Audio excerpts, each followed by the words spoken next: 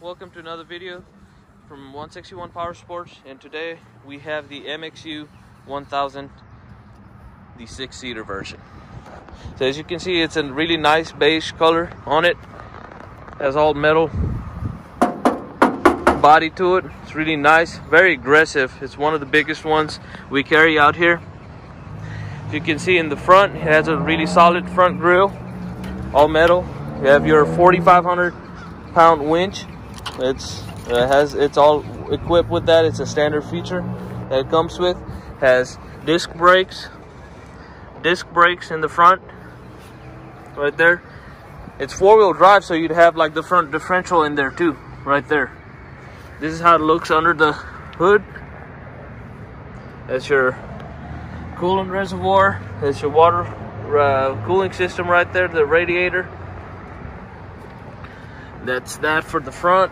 If we look at it from the outside, you can see grown adults can fit in it, no problem. The seats are actually adjustable, so you can adjust each seats right there individually. And then cup holders on this front side, and then you have cup holders on the rear as well. Bottom, you have your brake on the red mark, and then the accelerator gas pedal on the right. Also, a good feature on this one is a lift cargo. It's like electric lift, so you push it, it's going to like dump itself. Nice solid steel bed right here. 500 pounds, if I'm not mistaken, is like your carrying capacity on the bed. On the rear, we have a receiver right there. Standard 2-inch receiver right there. Big old exhaust pipe, rear differential, independent rear suspension as well. So this thing can take up really harsh terrains with no problem. And individual discs on both sides right there on the rear. So it has aggressive tires on there too. So you have like your standard 27-inch aggressive tires right there in the front and the back. The flooring, I really like the flooring. It's really nicely designed. So, you know, like everything to it it's huge, guys. I mean, it takes up a whole parking spot. So if you look at it from the front, you can see how wide it is right there. It also comes with an option for like a full-blown windshield right there. Now let's look at the interior. So on the interior side, so that's your driver's seat right there. So let's start with this. That's your winch control right here. That's your unlock your rear differential. That's your 4-wheel drive with the locking differential feature.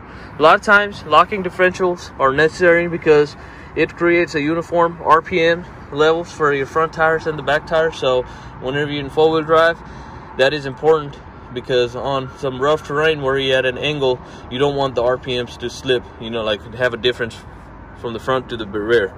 So that's why it's a really nice feature to have. Also, cool thing, has like a push button start right there. Hazard, horn, that's your turn signals.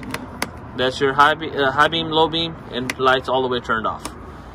Gears, has low gear, high gear, neutral, reverse, and parking. So high gear is when you want to go fast. Low gear is when you are trying to tackle some terrain. Also has a cigarette lighter right here, and then a USB port. Actually 2 slots for the USBs. And also has a nice spot for the glove box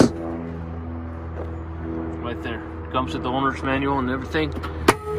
Alright, and also, I don't know if you guys noticed it yet, but it's already designed, pre-equipped to get a HVAC system installed on it.